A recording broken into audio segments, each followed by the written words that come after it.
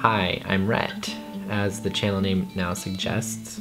I know most of you watching this video obviously know who I am, but to the 1,300 of you that I don't know personally, I am Awesomeness Makers.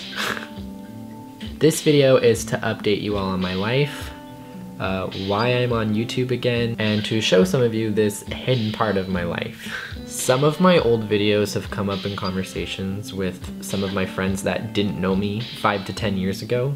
And yes, my life was so different. It's very embarrassing to be in front of a camera right now with the intentions of sharing this publicly.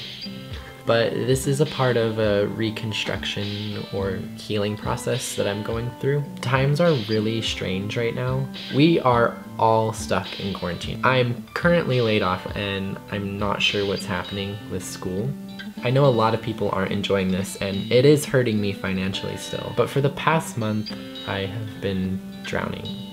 I am a full-time film and writing student, and I also have a full-time job outside of that. Between all of that, I don't make a lot of time for myself.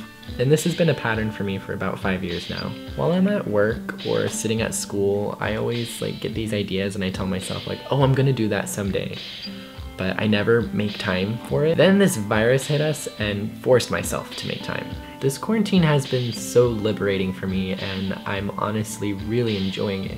This past week, I've been writing songs, poems, making cocktails, and doing a bunch of other things that I really enjoy doing, but I usually feel guilty about for making time for them. Like this video. I feel like my 12-year-old self during summer break again.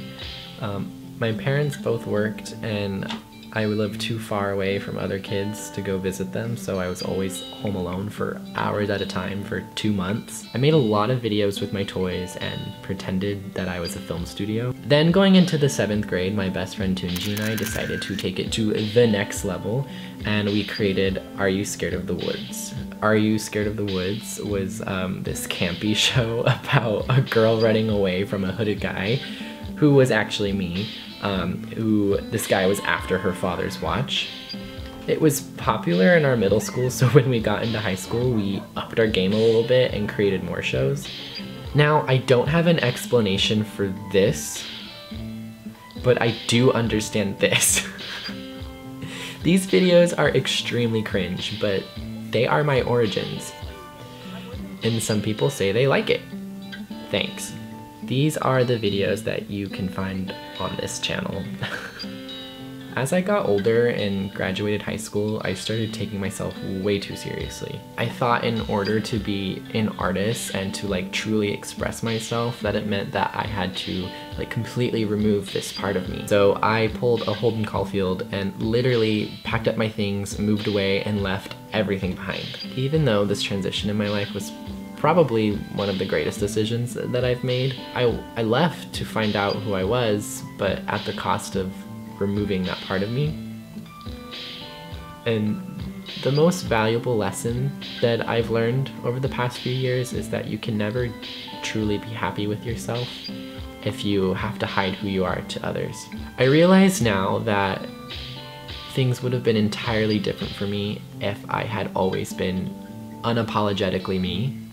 I could have made some longer strides, but I'm vowing now to fix that as I keep peeling off these layers of my shell, starting with this channel. But why am I talking about this?